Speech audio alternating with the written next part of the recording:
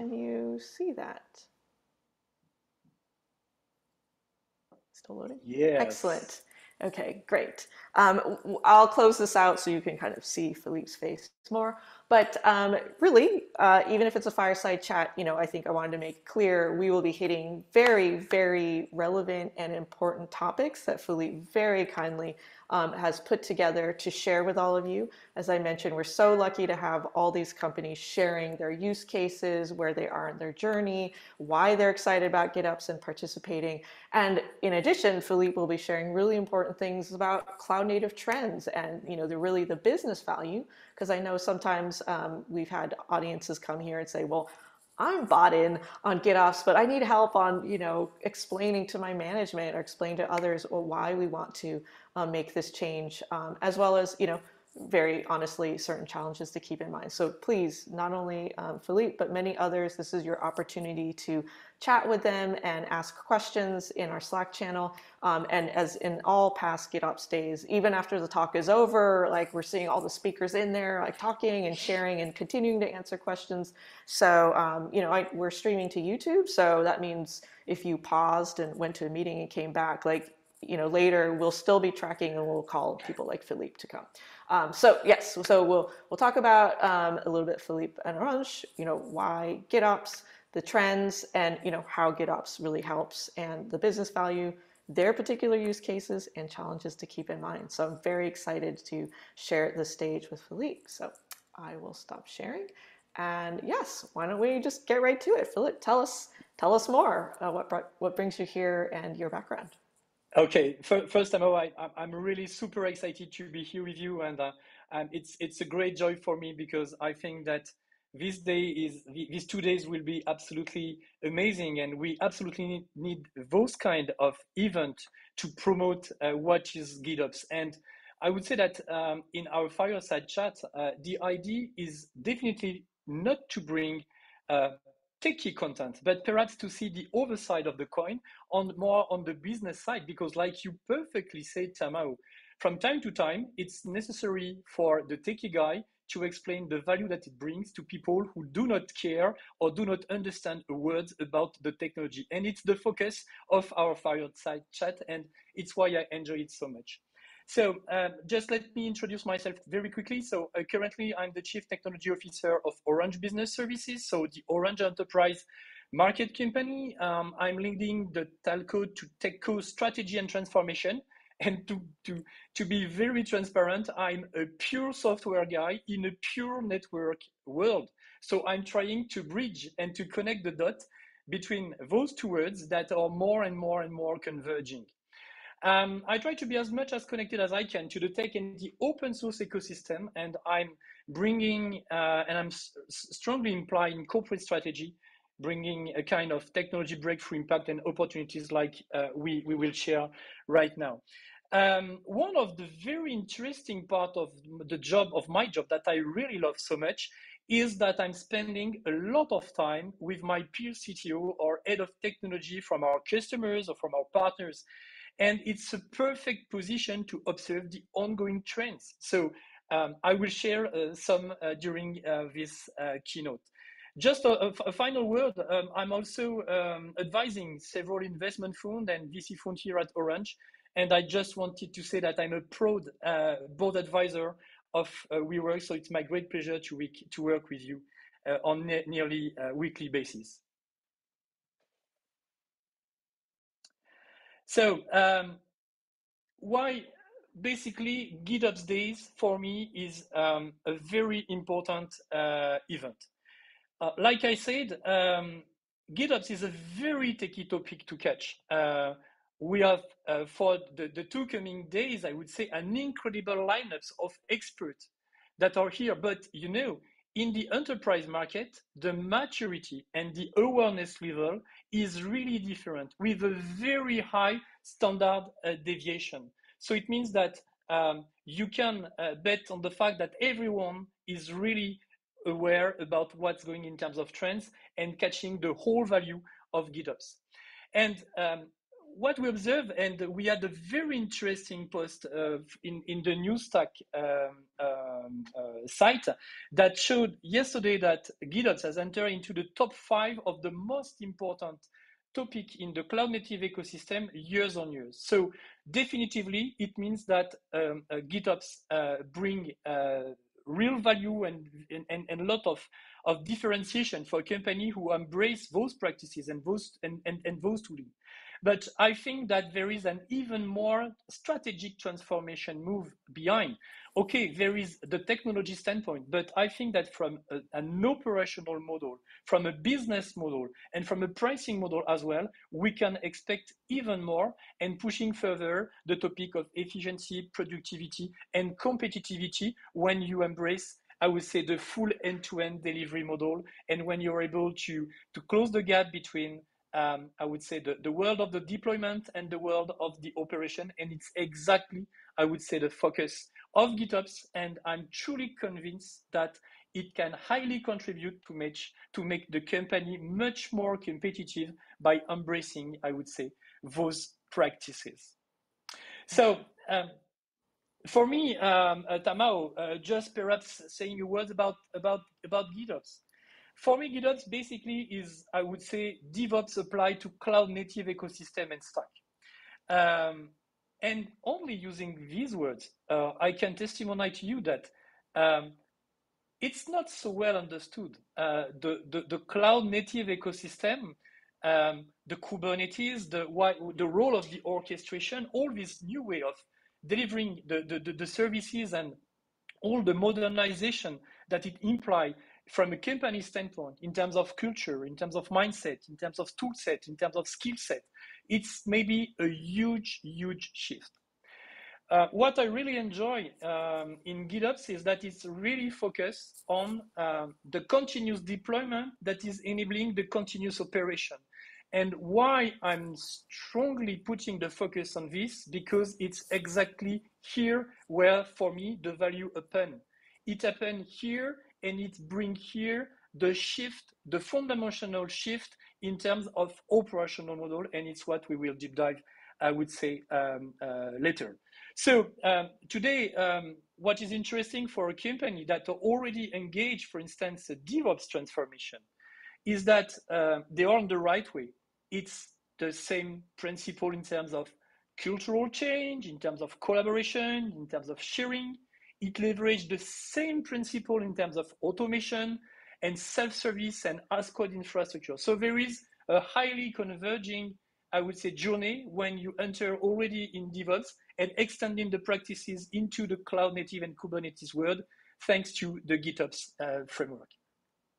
So here it is on the basically what is GitOps for me and what is matter so much. Yeah, and I just wanted to, I mean, so many good points, and just to re-emphasize also what you kind of mentioned a little bit earlier is the competitive angle, right? We've had so many companies say that it's become necessary for velocity, and in our past events, we've talked about the DORA metrics and how it's been researched that the companies that can deliver more speedily can be more competitive. And then on the other hand, also removing the manual stuff, you can leave that to automation and use your teams to be actually innovating as opposed to making sure that things aren't breaking.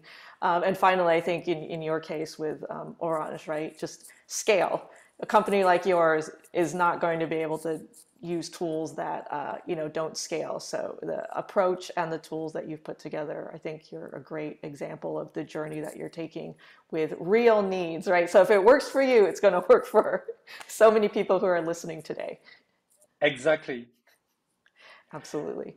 Cool. As I shared in the beginning with our bullet points, did you want to add a few more points, or shall we talk about the cloud native trends that you were? I think that we can shift to the cloud native trends, yes. And I will be very fast on this because, I love the talk previously from Taylor about the CNCF topic and the ecosystem, and he perfectly depicted the picture about the crossing the chasm reality.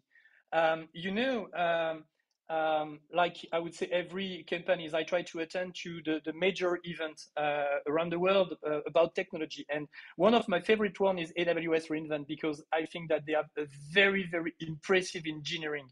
And during the last reInvent in last November in Vegas, basically some very important trends were shared. First, for more than 3 days, it was mainly about migration workloads. We learned that everything is managed by default.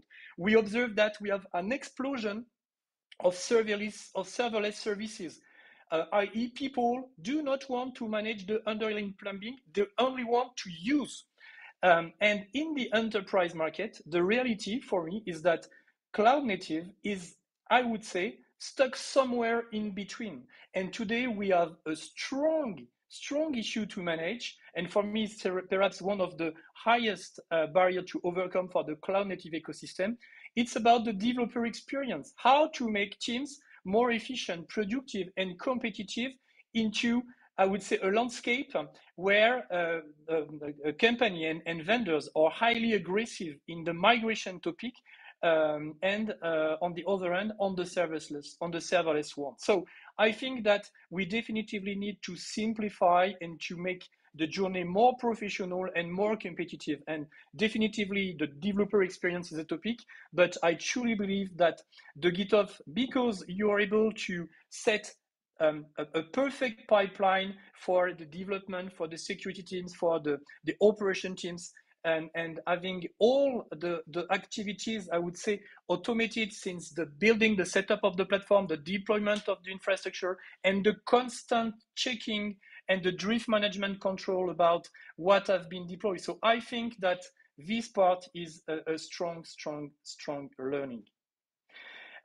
If you want, I can perhaps jump into the core challenges, because today when I'm talking to company, what I observe is that they are facing a lot of challenges. The first one is one that have been introduced by Taylor, is the imperative versus the declarative shift. And you cannot imagine the number of companies that are absolutely not at scale on this topic. And it's, I would say, one of the 4 pillars about the GitOps manifesto, about the declarative way of managing, I would say, the infrastructure and the application. You talked previously, Tamao, about the DORA metrics, but for true, when you deep dive at corporate scale, you think that company or delivery factory driven, but you realize that the scope of automation is not on the full spectrum. So how are you able to manage this? So we have a problem in terms of automation perimeter. We have a topic about the developer experience. We have a topic of how to move from pet to cattle. And in certain company, we have, I would say, an extra miles, pet to cow to cattle, because there is an industrial milestone that is absolutely necessary, I would say, to scale it. And here, where I wanted to put the focus on is that a lot of company has invested, I would say, in CI/CD or in DevOps style of producing their services and solution. But I observe a lot of companies that are hitting what I'm calling the scaling wall, because at the moment when you spend a lot of time, money, and people about doing all the automation and the set of your infrastructure, but if you do not take into account the operational part and the remediation and the control and the continuous control and look back about what's happening into your cluster, I think that you only cross a part. You cross only a part of the journey. So here, I think that this part for me is very, very important, and to overcome this, I would say, scaling wall hit, it's absolutely important to move from, I would say, traditional CI/CD to a CD/CO, where basically the operation is something that is onboarded by default. It's core in the GitOps framework, and I think it's absolutely key if you want to embrace the end-to-end quality and services. Yeah, I just want to highlight as well, we totally understand for some people if the moving from imperative to declarative can be emotionally a bit frightening. But I think when you attach it to the absolute business need for scale, at some point, you'll see so many companies like Orange and others that have adopted that and been successful. And we get it. It can feel challenging in the beginning, but you'll see the benefits. Yes, and in terms of benefits, if you don't want to jump into the technical topic, but more on the business case, on the business value, it's better velocity. It's the ability to innovate and bring more business agility. It's enabling a quick and easy recovery. It has been introduced previously by Taylor. It's about security because it's about the separation of concern. It's an impressive gain in terms of auditability, compliance, observability. And for all those reasons, I think that GitOps should be definitively into the transformation journey of every company who wants to be, I would say, a leader in the digital journey or into their business. Absolutely. Um, so I wanted to ask if you had more to add to that, or you want to segue into your specific needs We, at Orange. we can jump into the Orange Business Services context. So what I can briefly share is that our job is basically we are network native digital services company. So we are delivering IT, digital, network and telco services. We are nearly 30K people company. We are present in more than 65 countries across the world. So we are running a very, very huge IT to make all this working. But we are lucky because we are in a moment where we have a very high convergence in terms of stack. And today, Kubernetes has become the by default operating system of all those IT, digital, network, and telco, or it's becoming. So for us, having such a convergence from a technological standpoint is something that is very interesting, and that we are currently working to highly modernize the way to manage our services and solution, shifting, I would say, from a very siloed approach to something more transversal in a kind of, I would say, platform engineering approach where Kubernetes is at the core of our transformation. And today, because I said previously that from time to time it's quite complicated to move from pet to cattle, we introduce an extra miles about the cow story because we decided, because we don't want to move in a big bang mode, but we wanted to learn as well. When we started 5 years ago, we decided to pick for a master mono cluster. And today this cluster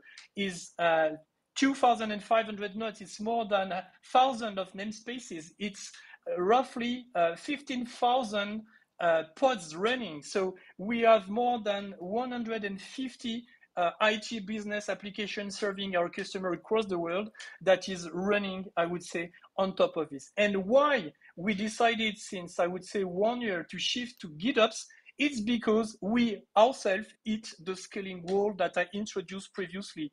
We spend so many time and so much energy about having the story, setting the infrastructure, setting the application, doing the deployment. But when we realize the complexity of how to make the observability, how to make the production ready at very high grade, basically it turned a nightmare when it was about to onboard new application, new services, or to migrate from our legacy portfolio, new application. So that's why we decided to basically shift to GitOps, because we needed absolutely to find a new leeway. And this leeway for us is jumping thanks to GitOps, because it's open door for a full new way of doing the operation, more the SRE way, and people on the operation much more connected to the business, bringing much more value and reducing at a very, very high rate the feedback loop to, I would say, adapt and adjust on something that is that has been migrated in a highly declarative mode. So for us, it has checked all the boxes, accelerating the declarative way, everything versionable and traceable for the auditability, automatically pulled to manage the separation of duty, And the most important for us that enable the transformation on the operational side is that it manage the drift control, or it give us all the information to manage this drift control properly to the level of quality in terms of target that we deliver to our customers. So yes, it has been a very, very interesting transforming journey at which, of course, Flux CD is the cornerstone of the GitOps framework that we rely on. And thank you as always for your great support for Flux. So we are over time, but maybe because you were going to talk a little bit about your next steps and some challenges, maybe just three things for your particular use case that you'll be focusing on the next steps of your journey that might be helpful for others who are thinking about it. Okay, so very quickly on this. First one, working on the developer experience. Second one, jumping into the cluster API topic, because we are more and more to onboard, I would say, a hybrid architecture based on virtual machine and bare metal in multi-cloud and multi-infrastructure topics. So this one is very, very important for us. And the last one is the modernization of the observability and the open telemetry shift. I would say that it should be certainly the three main, most important topic that we have on our journey, I would say, for perhaps the 6 to 12 months to come. Thank you so much for your time. We really, really appreciate it. Because of time, we'll monitor the Slack. And please, yes, if anybody has questions for this unique opportunity to hear such a great use case, thank you so much for joining us from France in your Yes. evening. Thanks so much, Tamo. It was so great pleasure for me to be here and here with you. And I would say let's, for everyone, enjoy GitOps Days, because it's absolutely amazing, and what a lineup of speakers. So take care and enjoy the rest of the event. Bye. Thank you so much.